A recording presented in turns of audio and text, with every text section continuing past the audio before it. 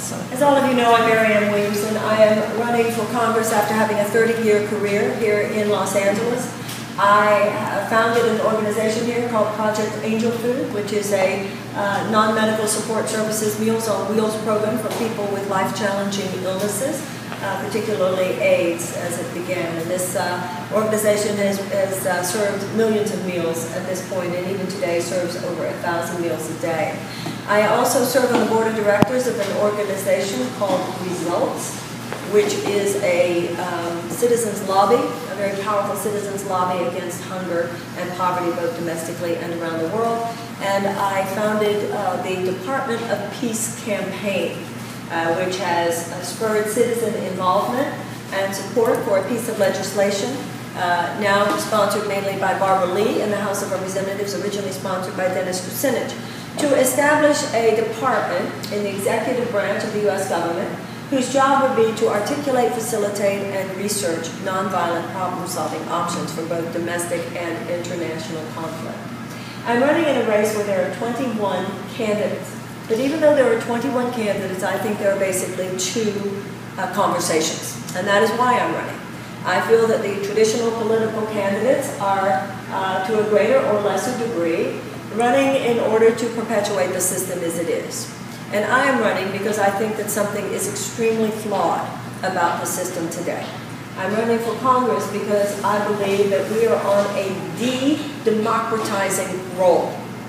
We are now experiencing in our country a very perilous gap between the principles of democracy on which we stand and the actual behavioral processes and patterns of the U.S. government. I have very, very, very serious problems with the behavior, however, of the U.S. government at this time.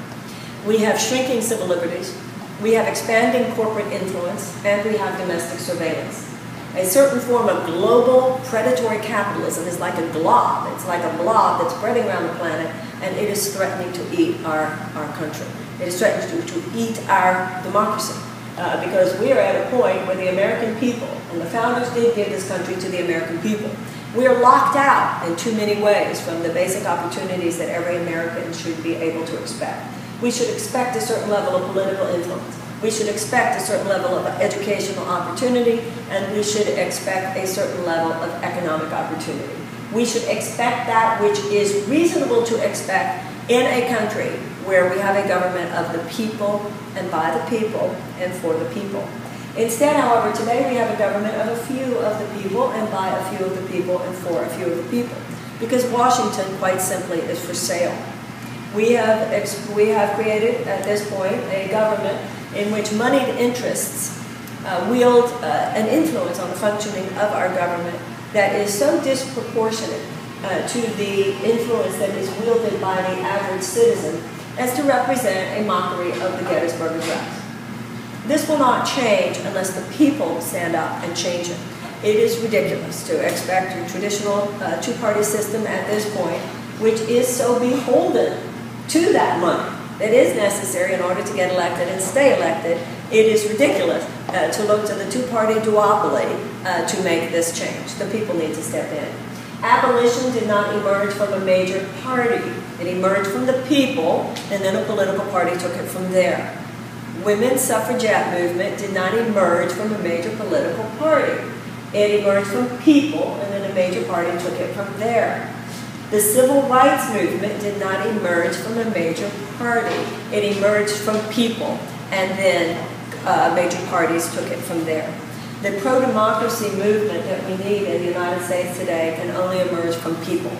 It is only we, the people, who can interrupt the pattern by which democracy as we know it is being dismantled in front of our eyes.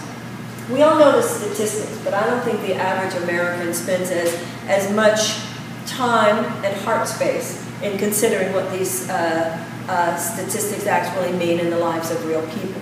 It's one thing to point out that because of banking policies and trade policies and tax policies over the last few years, we have siphoned off vast amounts of the material wealth of our country into the hands of a very few people, creating a situation where 1% of our population controls 38 to 40% of our wealth, and 60% of our population lives on 2.3% of our wealth.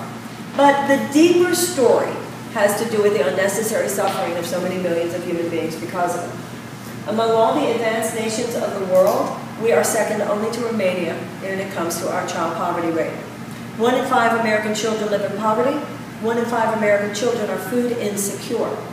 We also have the highest mass incarceration rate in the world.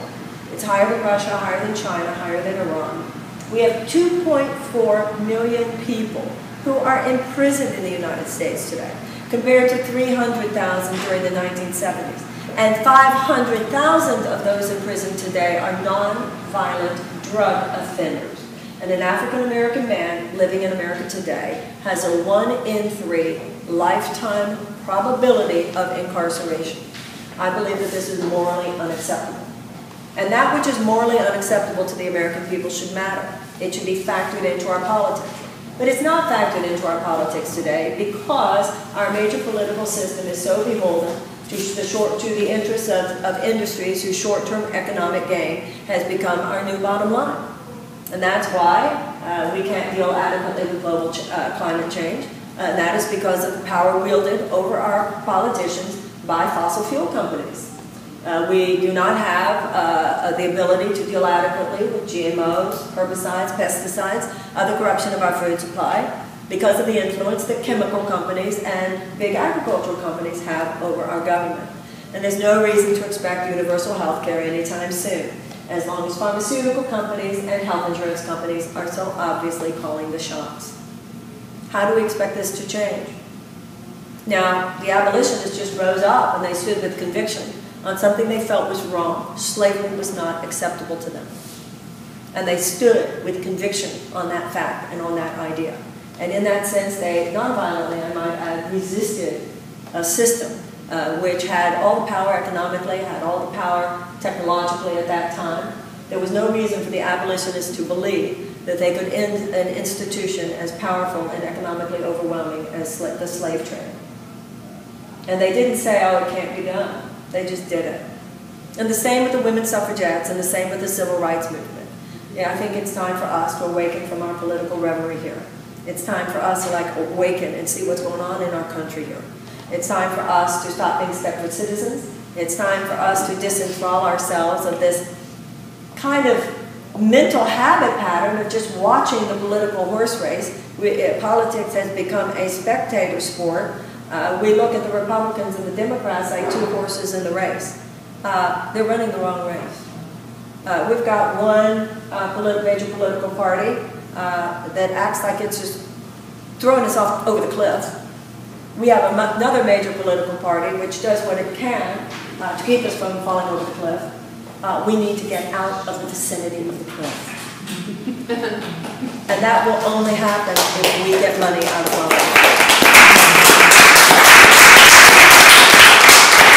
And there are a lot of elements involved in comprehensive reform. I'm sure most people here, if not all of you, are well aware of the very sinister influence of the Supreme Court decision in 2010 called Citizens United.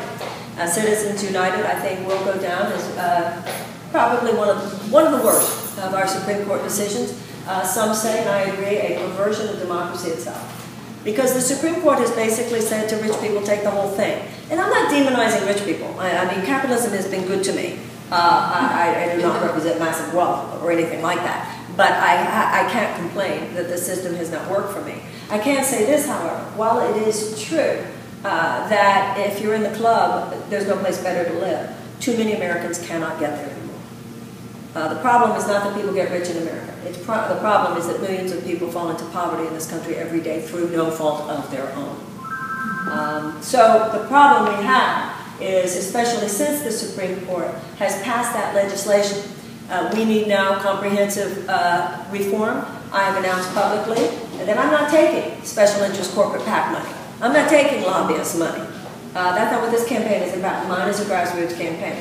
It is absurd that candidates are taking contributions, political contributions, from industries they will then be asked to regulate. I mean, come on. How much more corrupt could this be? How much more of a system of legalized bribery could this be? We need, however, to work on all these elements of comprehensive reform all the way up to and including a constitutional amendment that will outlaw the undue influence of money on our politics. It's not easy to pass a constitutional amendment, nor should it be. But it took an amendment to abolish slavery.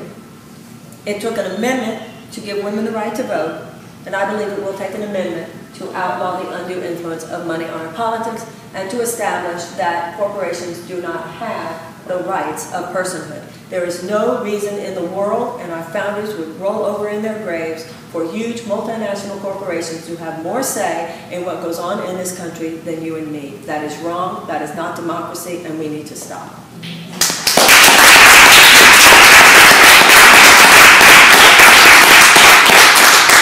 We have an historic opportunity here.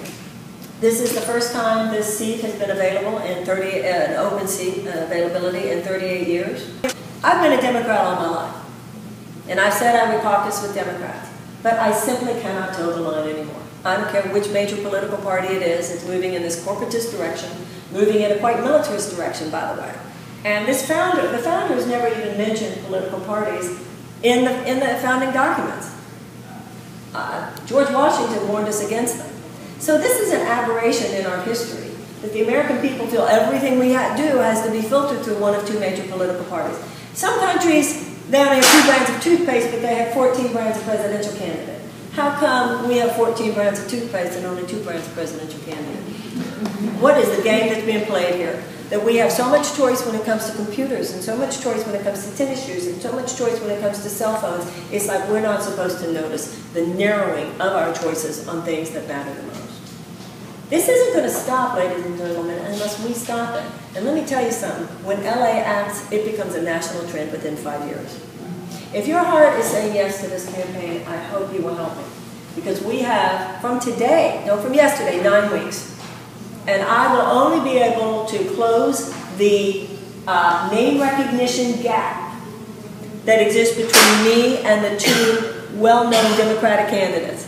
If all of us get on Facebook and get on Twitter, come down to our headquarters, canvass with us, phone bank with us, and give financially whatever is comfortable and you feel moved to give. It's a grassroots campaign, not taking money from the same old, $5, $10, whatever it is. In a grassroots campaign, no, your $10 wouldn't win the election, but yours plus that of other people who feel the same way.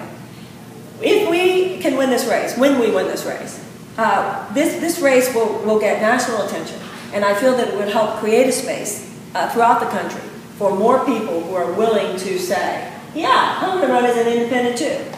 And I'm going to run on the platform of getting the money out of politics.